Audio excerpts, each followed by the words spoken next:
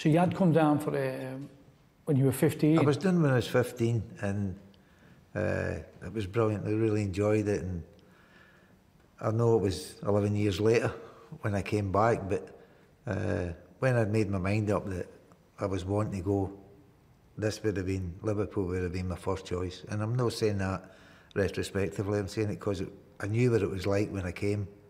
And when I came back down, it was just exactly the same. The humility, the humbleness of the people, the city itself was very similar to Glasgow, with two teams, one good, one not so good. And then you've got the docks and the industry and the people, the sense of humour. And it was just perfect fit for us. Liverpool were European champions, and Keegan had just left for Hamburg. So it was a lot of pressure with a British record fee, 440,000. Yeah, but that was including 10% VAT. So the government, if somebody said you were overpriced, you can blame them, not me. But for me, it wasn't a problem. They were picking you for who you were, and that's all you had to be. Just be yourself when you come back. So that's all I could try to be. I can't be anybody else. So be yourself, and we'll see what happens. And it was fantastic the first day you get in training, and the players are all looking forward to the season and looking to win something again. And after having won the European Cup and the League Championship, and just missing out on the treble with the result at Wembley, I thought, Jesus, this does me fine, this. They've still got the hunger and the desire, and that's, for me, a very important part of me leaving Glasgow was to try and get a European medal, and they just got it. And there was also, some people would be thinking, well, they've won it once, they're no bothered. But once they won something once, you get a great taste for it. It's even better when you do it the second time. So Liverpool reminded you of Glasgow a lot. I mean, did you know much about Liverpool Football Club's history? Yeah, well, I was down when I was 15, and the history is one thing. The immediate reaction you get when you come down, and how welcoming the first team players were, and how comforting it was to be in the city, and you just felt very comfortable. But at 15, I was a wee bit young, maybe frightened to move away from home. So when you arrived at Liverpool, were you aware of this mythical boot room and the characters involved in it, you know? I would have thought when I was 15 the boot room was still there. Although 15, you're not going to venture in it. Jesus, when you're winning European Cups, you didn't venture into it either. It was a fantastic place for the staff to have somewhere to go after training, and somewhere where they could mix and talk and get things done. And it was an iconic place. The furniture, you wouldn't get it sold second hand, right? But so it's not about the luxuries, it's not about the fit out it's about the people in it. And the people in it were unbelievably knowledgeable about what football was and should be and how it should be done. And they just went in there, and that was them. They chewed the fat in there, and you can't say they did badly, but they were very humble. There wasn't and that's the thing, it goes right through the history of Liverpool Football Club, the humility of the people.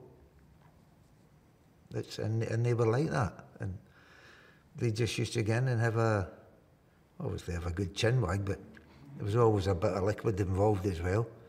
And you would go in there only if you had to go in. No because you weren't welcome, because it wasn't your place. Yeah. Would you say the founding principles then of the boot room characters? What was the?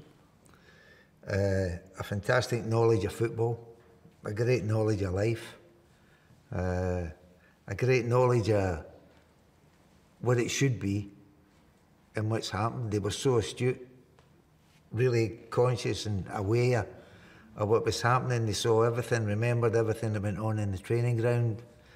On the training ground, they come back and they big A4 books. Every day they wrote down every detail that happened that day. So when we started training, who trained, anybody was injured, what the injuries were, they could do the whole lot. The whole lot was there in that encyclopedia.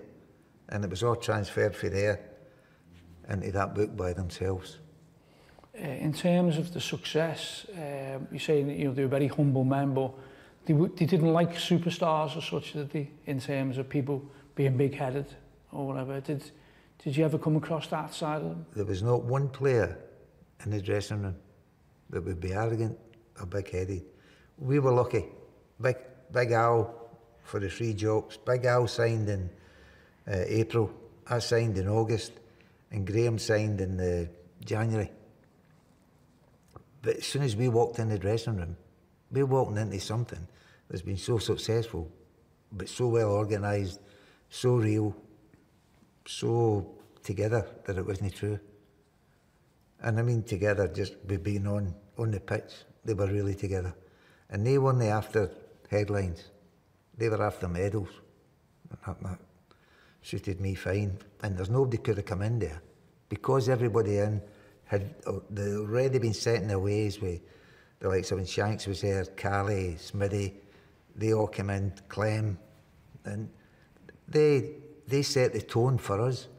So when you come in, even if you wanted to be arrogant and big-headed, you couldn't be, because you wouldn't be allowed to be. And there was nobody ever come in and thought anything other than we're all for one and one for all. So the whole ethos of the club had started with Bill Shankly as a proud Scotsman. You think it all emanated from his mentality, his natural enthusiasm, the whole period of success? Obviously, Shanks was the one that was.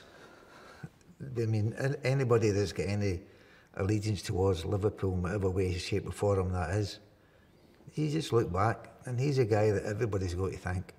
Even the ones that succeeded him and was hugely successful, Bob, Joe, Ronnie, anybody, even right up to present day.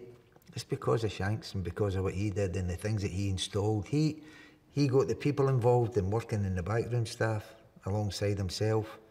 They went on and they produced people and they produced results, and they also set standards that were right, and they set principles as well. So for everybody, it's down to Shanks, or maybe you should say it's down to the person that appointed Shanks, because without Shanks, Liverpool wouldn't have been the same. So Shankly comes in 1959. Liverpool are in the second division, in the doldrums really. He's the catalyst for everything really, from 1955. So for 25 years later, Liverpool are still at the top, still after decades of success. Do you think there'll ever be a management team like that, a boot room like that, who could just succeed each other and carry on the success? I think most of the time now when somebody leaves a football club, they've not got a structure set in place, have they? I mean, Shanks' structure was set in place for looking after young boys, even that were there, not just the first team, but looking after, certainly when I was down at 15, it was apparent to me that he cared about some of the young boys. So nowadays, somebody gets the sack, this whole structure's gone.